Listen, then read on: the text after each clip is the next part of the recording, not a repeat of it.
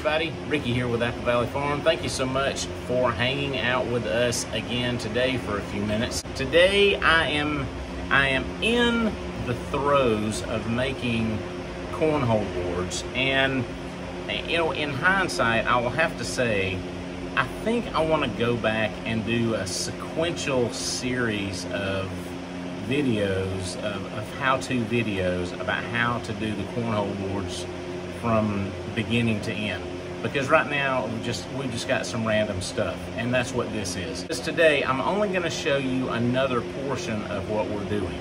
Now I'm getting ready. I've built, I've sanded, I've painted, I've done all the stuff to the cornhole boards to get them ready to finish.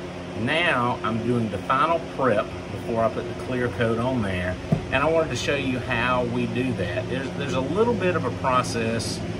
There are probably different ways to do it, but this is the way that I have figured it out over the years. It's not that complicated, but again, it is a process, so I wanted to share this with you. So hang out here with me for a few more minutes. Here we go.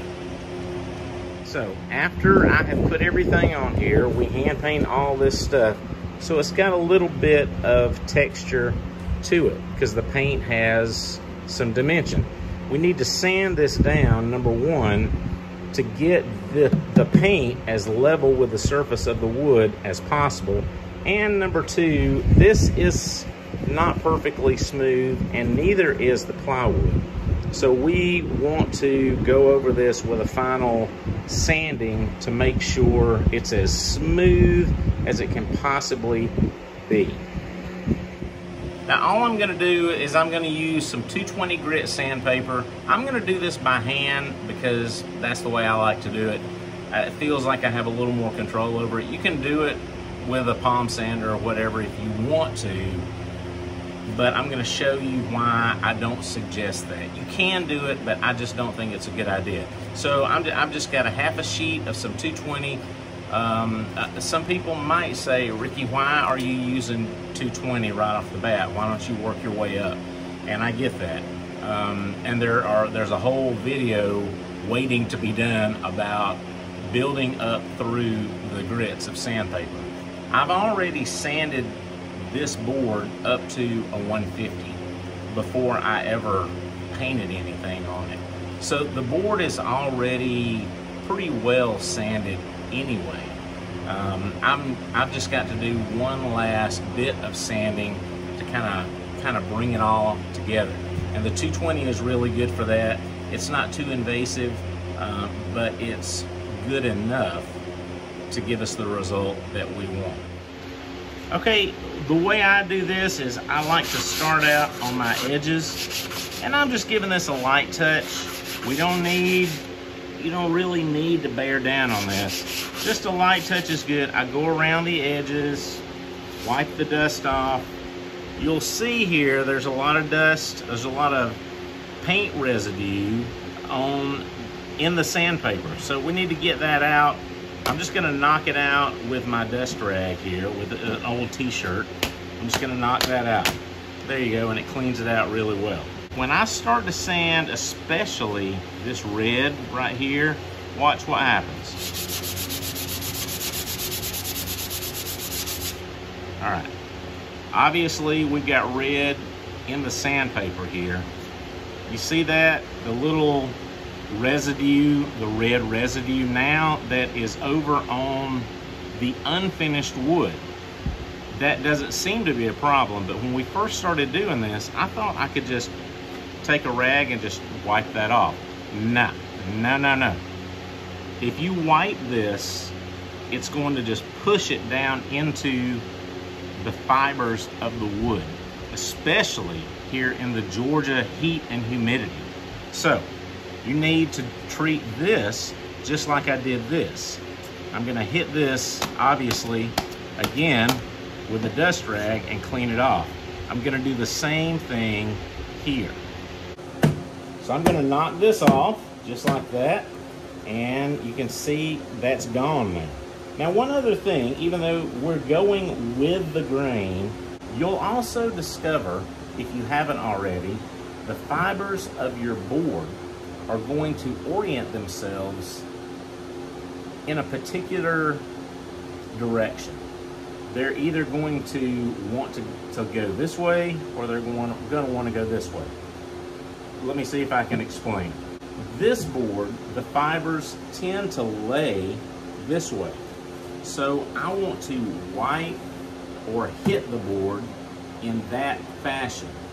If I don't, if I hit them in this way, then as the fibers are trying to lay this way, I'm going to hit them and it's going to make them stand up, and then all of that work we do here will be for naught. So you want to discover which direction your fibers are going in, and you can usually do that by just rubbing your hand across it one way or the other. It'll be obvious which direction gives you more resistance. You might even pick up a splinter. So you want to go in the direction that the wood fibers are wanting to lay. Now I'll do this over the whole board.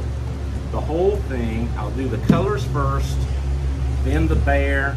I'm cleaning as I go. We don't want to let the humidity get to that paint residue, or it's going to make it want to adhere to the wood again. I want to get that stuff off quickly.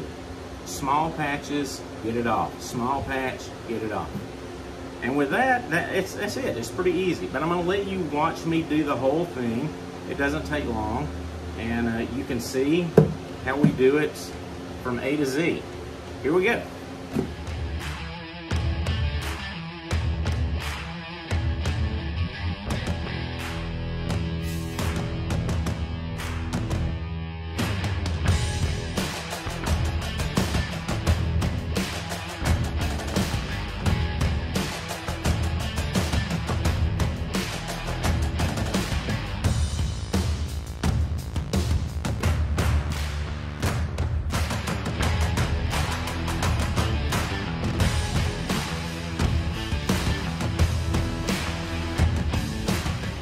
All right, there you go. That was it. I told you this would be really easy, really simple, but it is a critical step.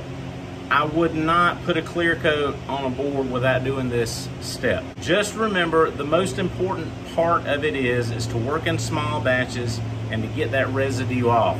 Now, if you're working with decals and vinyl, of course, you want to do this process before you put the decal on here, obviously.